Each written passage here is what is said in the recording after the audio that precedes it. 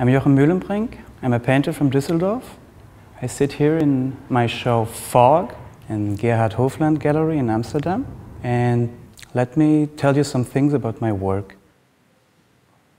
I'm a painter and I have worked on several periods of themes, but every theme is basically based on quite simple questions that probably the most painters have, which is, what is an image today in this time of the flood of images that we live in?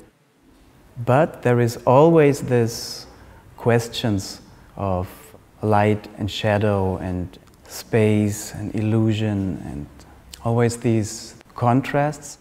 What interests me is this huge space that is in between these things.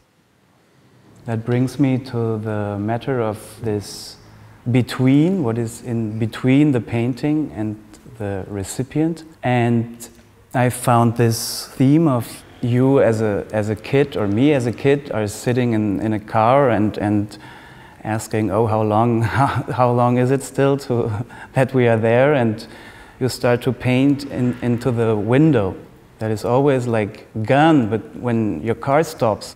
Here I try to make it eternal, like as every art wants to be.